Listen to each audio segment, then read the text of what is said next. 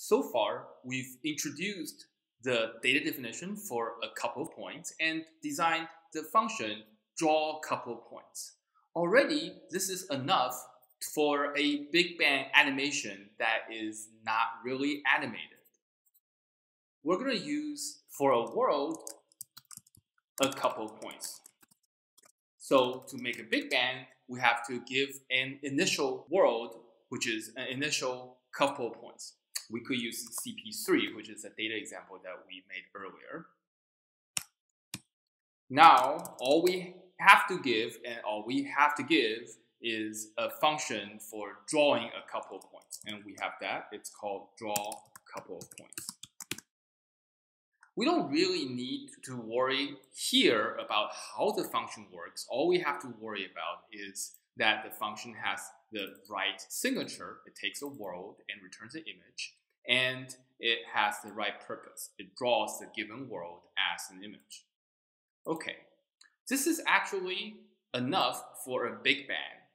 The Big Bang doesn't do much. It doesn't change, but it does draw the initial world and keeps it going. Now, I do need to require the universe library so that I get the Big Bang. That's it. This is a Big Bang. It has the initial world staying as the current world, and it draws it using the function draw couple points that we just designed. Let's make things more interesting. Let's make the points move up as time passes by. So for that, we need to write a new function. We need to design a function that does not return an image. In fact, the only function when you make a Big Bang animation that returns an image is the draw function. All the other functions don't return images, but rather return worlds, in other words, couple of points here. So we're going to use the name move couple of points up, and it's going to take a couple of points, so that's a world, as input, and it's not going to return an image.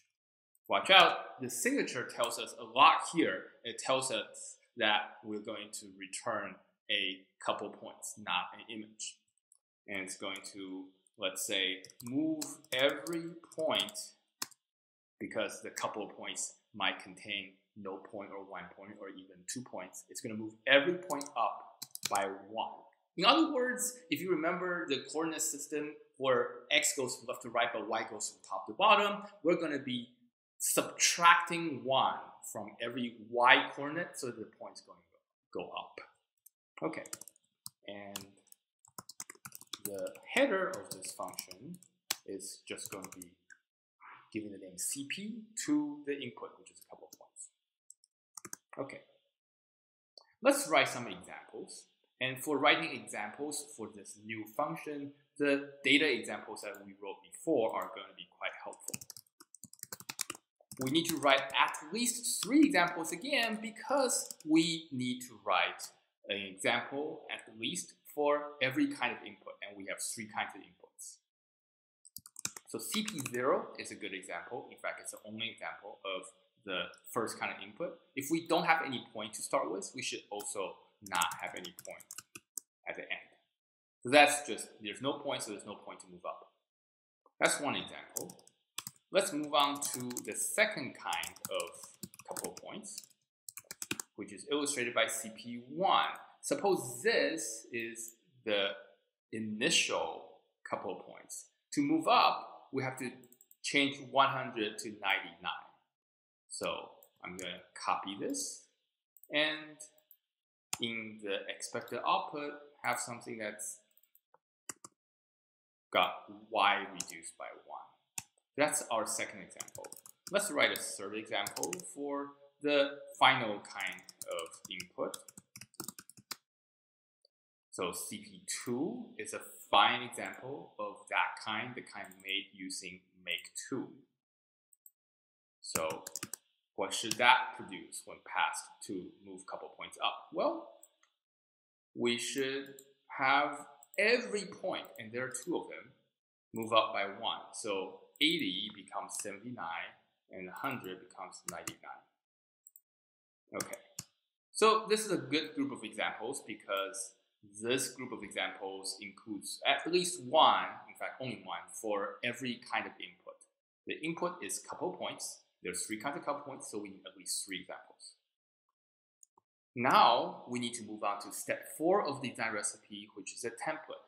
Again, we already have the template. We use the same template from before to draw couple points. And now we're going to use the same template to write move couple points up.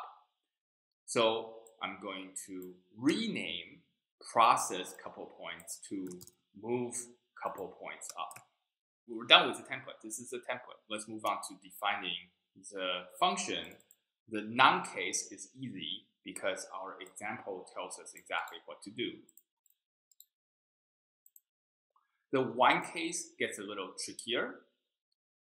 It looks like from the example, we need to use make one. So I'm going to copy that into the definition. And then we have this point. How are we going to make this point? It's not exactly the same as 1/1 of CP, because 1/1 of the CP is make point 5100.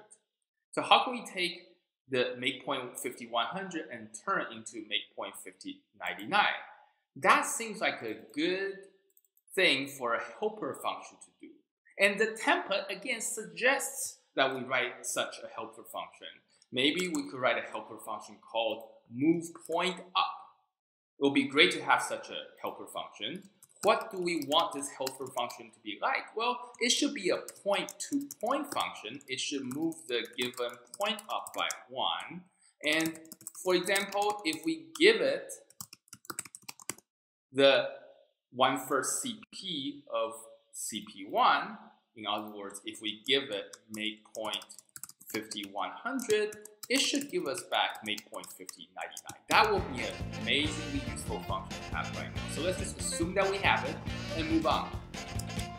We're then done with the one case in the definition of move couple points up. Again, here it's useful to keep track of which step of the design recipe you're at for each function, because we're kind of doing 2 functions at once. The outer function, the main function that we're working on, is move couple points up. And for that function, we're in the middle of step 5, writing the actual definition. But the function we're wishing for, move point up, is one where we're a little bit behind in the design recipe. We're only working on step 3, examples. Okay, but let's move on to the 2 case for move couple points up. According to the example, we should use make 2. So I'm just going to copy that. And now here's where it really shines to have that helper function. We're going to have 2 points in the result. And both points can be made by using the helper function that we're already wishing for. So we don't need to wish for anything else, just one wish. We're just wishing for move point up. But we have additional examples now for this move point up function, because if you look at CP2, it doesn't just have 5100, it also has 3080. We also turn 3080 into 3079. So if we have 3080 passing it to this function move point up that we are in the middle of writing examples for, we should get 3079. And if we do, then we are done with move couple points. So we're done designing move couple points, except we better test it. But in order to test it, we also need to finish the definition for move point up. And for move point up, we're doing pretty well in terms of examples. So let's move on to the template. We can again use the template for processing a point. So that's a template. And we're going to change the template so that it has the correct function name. And then we can notice from our examples that we need to use make point. So I'm going to put make point here. Although we can simply reuse the x of the input. So for example, 50 becomes 50 and 30 becomes 30. We can't just use the same y as the input. 100 is not the correct y for the output. Instead, we have to subtract 1 from y. So it looks like we're now done with both of these functions, move couple points up and move point up.